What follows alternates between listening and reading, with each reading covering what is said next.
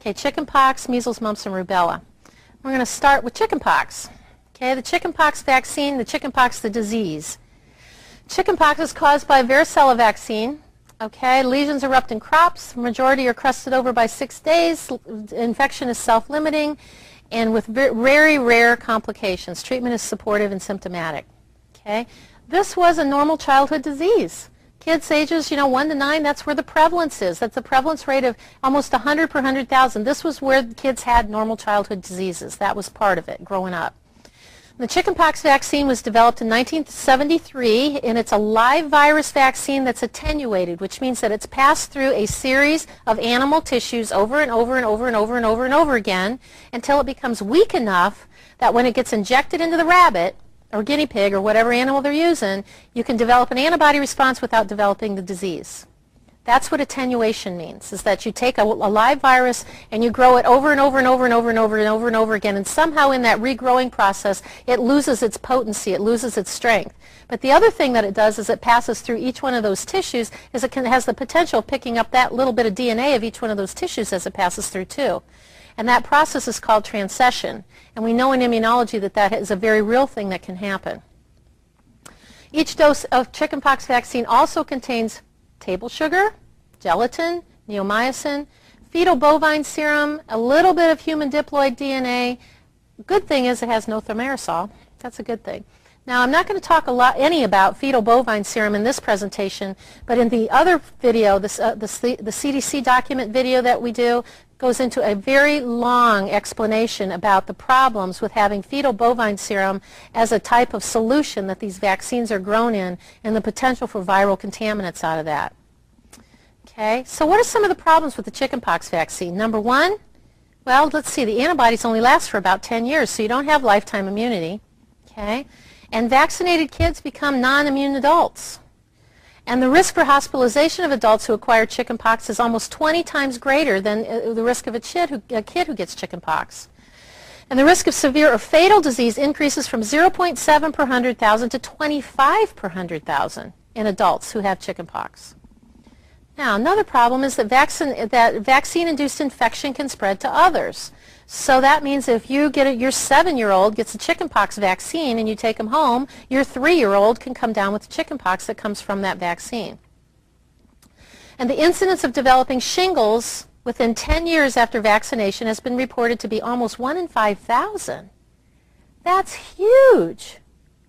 Okay, now what is that about? Okay, and the other part that's really serious is that most adults who are currently immune to chickenpox, because most of us probably had chickenpox as a kid, okay, and even if you didn't have it, if you were around other people who had chickenpox, 99% are immune with a positive history, and up to 93% are immune if they didn't have chickenpox but were around people who had it. Their body just made an immunity to it, made an antibody to it, and they didn't have to manifest the disease, but their body developed long-term protection. And what's really important is that all of us that had chickenpox as a child, in order for us to maintain our lifelong immunity, for us to be able to maintain resistance, we need to get re-exposed to the virus. We need to have our 7- and 9-year-olds get chickenpox so that we get re-exposed to the chickenpox so that our immune system goes, oh, I remember that.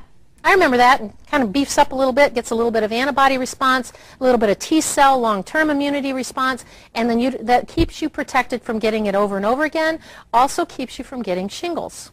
Okay? And because kids are no longer contracting chickenpox, the natural immunity that adults have to chickenpox is expected to wane. So, October of 2003, this was an article that was published in a mainstream medical journal. 3 different reports looked at cases of shingles and chickenpox that suggest that there's a real threat of a shingles epidemic due to mass vaccination with the chickenpox vaccine, and that children are now experiencing a higher incidence of shingles, and it is predicted that a large-scale shingles epidemic will soon be seen among adults, a group becoming more susceptible to a serious complication. That was published in Vaccine. I mean, that's like the mainstream top-of-the-line vaccination journal that's saying that we are now, and this got a lot of press in the European press, not a lot here. So to solve this problem, what are we doing? because the vaccine has eliminated the wild virus.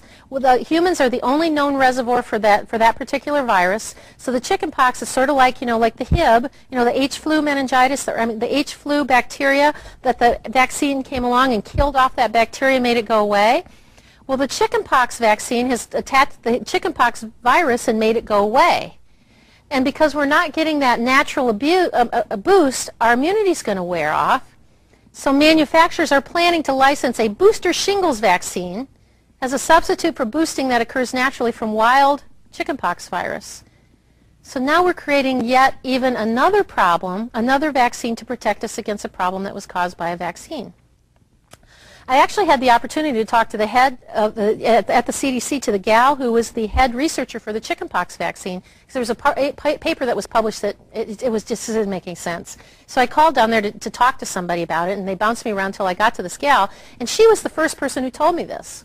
That's the theory now, that our immunity is all going to wane, and that shingles vaccine for adults is now probably in stage 3 at least, or stage 2 clinical trials in Japan to be able to protect us against that.